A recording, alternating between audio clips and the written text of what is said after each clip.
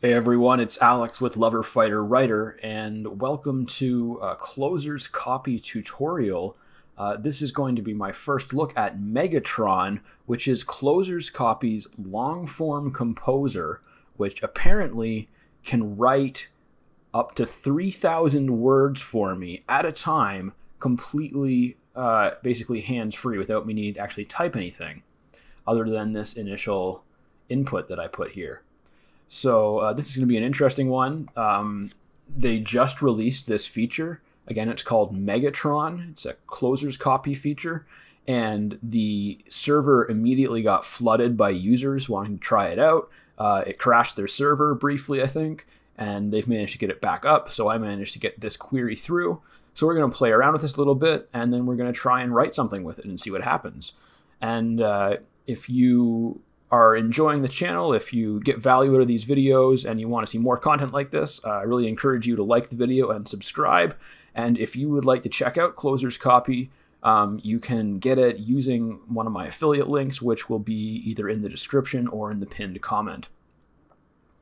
All right, so without further ado, let's dig into this. So basically the way that Megatron, the long-form composer for Closer's Copy AI copywriting, works is you put in a search query, which I've already done, and it pulls up all of these headings, all of these potential headings related to it, and then you can go through and you can either expand or remove them, and then once you've selected the ones that you want, you hit compose, and it writes up to 500 characters per heading and up to 3,000 characters in total. Oh, did I say 3,000 words? Okay, I misspoke.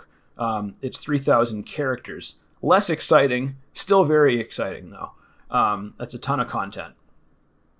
So let's dig into this. Copywriting versus content writing. What's the difference between the two? I'm happy with that being my first heading. Cut through the noise of marketing. We can get rid of that. Storytelling matters now more than ever. What happens if I click expand though? That's what I'm curious about. See if we crash the server again.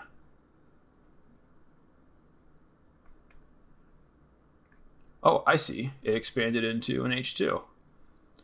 Oh, that's really cool, actually. So I want to expand this one then. Oh, and if you're wondering why there's no face cam today, it's super hot in my apartment, and I had to close the windows and turn off the fan so that you could hear me. So I'm not wearing a shirt, and I figured that we would just keep this, keep this clean. All right. So we've got content writing versus copywriting. What's the difference between the two? Okay, that's not helpful. I don't like really either of those. That's unfortunate. Remove them. Copywriter versus content writer. 7 key differences. Get rid of this. Copywriter sells while a content writer informs. I would agree with that. I mean, I always argue that like content writing and copywriting are effectively the same thing. They're just like different offshoots of the same, basically the same kind of exercise. Because, like, I mean, yes, this is true. Where was it? A copywriter sells while a content writer informs. Very true, but part of selling is informing, and part of informing is selling. Like, you don't write content with the intent that people are not going to buy from you. You write content as part of your top of the funnel that creates trust and an audience of people who want to buy from you. So content writing is copywriting. Copywriting is content writing. But obviously there are differences, and it's important to understand the differences so you can do both correctly. But so we'll leave that. Okay, it's actually covering what I just said right here. Content writers are generally more focused on SEO, not necessarily. So we'll get rid of that. Again, not necessarily. There's, I don't know if you buy stuff on like Warrior Plus or JVZoo, they have sales pages that go on for days. Like, and it's all copy. It's not like it's content writing. It's all hardcore conversion optimized copy that is in every single word designed to try to sell to you. And some of those sales pages are like 3,000 words plus long. Content writers contribute to a long-term strategy, also to copywriters if you're doing it right. Content writers drive organic traffic. Copywriters turn that traffic into leads. Okay, I like that. I like that. Get rid of this. Get rid of this. Get rid of this. I like this because it's about SEO. See what it has to say about SEO. What's the difference between content writing versus copywriting? We already covered that. Is there such a thing? But what about SEO copywriting? Being a highly searchable term. Okay, I'm curious what it'll say, so I'm going to leave those ones. When to hire, and I can move. I haven't wanted to yet, really, but like I can move these up and down. So that's pretty neat. What about SEO copywriting being a highly searchable term? When to hire a copywriter? When to hire an SEO content writer? Types of SEO content writer. Don't cram your copy full of keywords. Okay. How to find the best SEO content writer for your project. Sure, well, what do you have to say about that? Find a writer who knows SEO. Ask if your writer understands conversion copywriting. Both writing different results. So I'm starting to get some duplicate inputs here. So some of the H2s up here that got expanded off the other topic are the same as these H1s. So I'm probably going to remove a whole bunch of them right here. I don't think I have that up there. Okay, so we got to move this and this.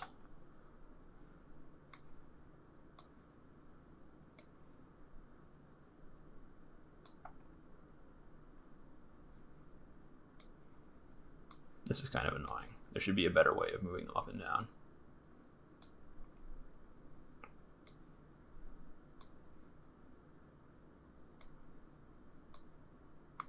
How do I make it an H2?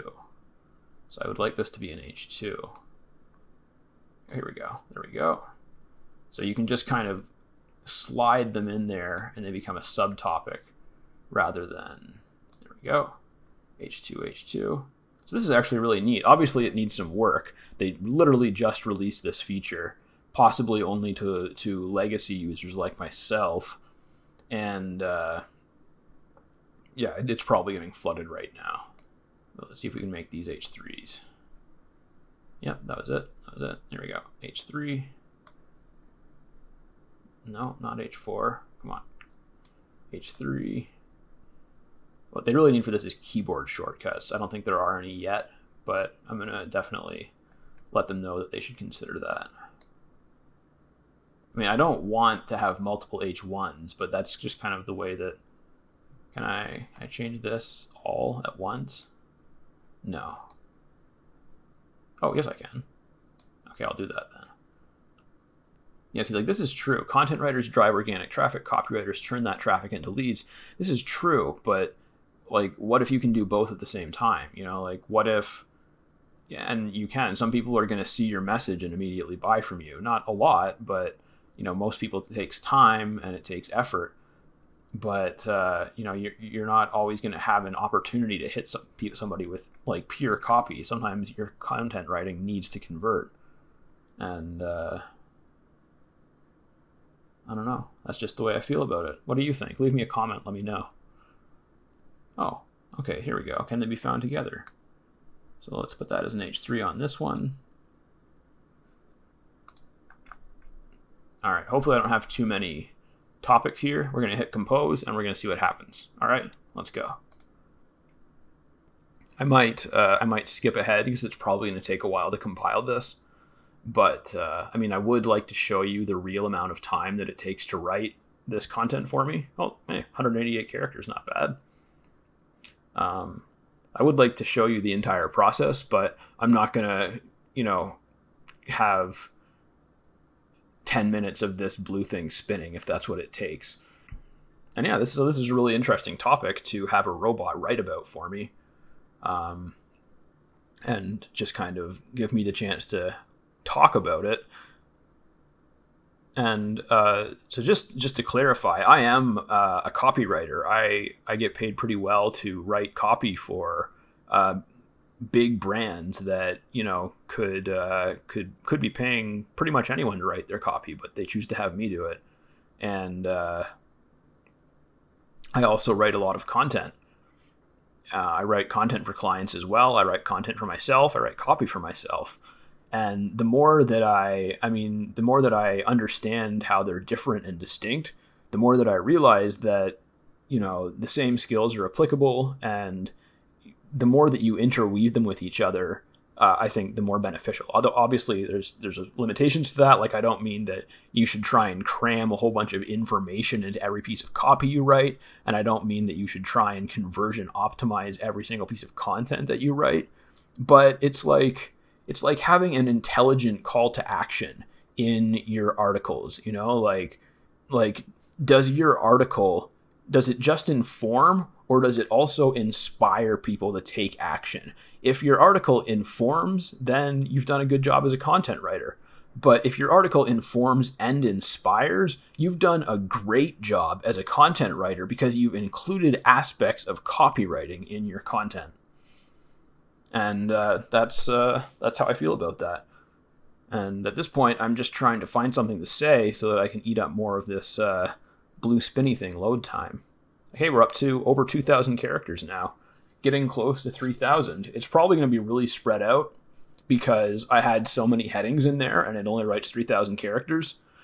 So it's probably going to be like, you know, like a little bit of text here, a little bit of text there, trying to fill in all the space. But that's actually good, because that's going to give me a really good framework to get started on. And that's all that I want from these robots. To be honest, I don't trust them enough to write everything for me and deliver a finished product, but I definitely trust them enough to like do research and brainstorm for me and put a bunch of words together that I can work from. All right, we're almost there. Boom. So this is one of the things that I love about ClosersCopy. Like, look at this. It's got this scrollable table of contents over here, so I can just click around.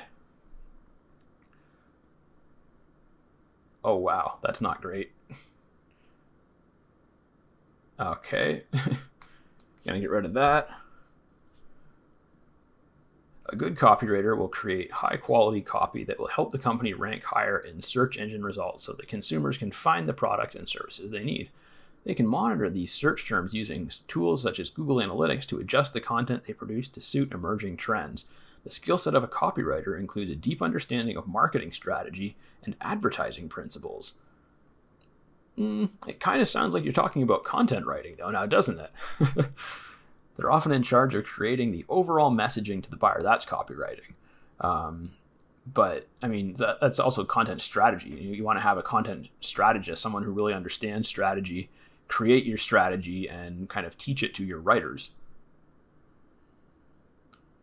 This sets up the marketer for success by providing consistent messaging, or at the least enough. Anyways, I'm not going to read all this to you. That would be boring, but check it out. So this is what I just produced with Megatron in ClosersCopy. So I hope that this brief, so I got 804 words. I'm sorry that I said at the beginning that it was 3,000 words. I misspoke. It's 3,000 characters, but it actually gave me more than 3,000 characters. And this is like a really good, way to start an article, I think. And apparently I can regenerate and get more text. Have to figure out how to do that. But anyways, leave me a comment. Let me know what you think of Megatron. Let me know if you're using ClosersCopy. And be sure to like and subscribe so that you can catch the next video.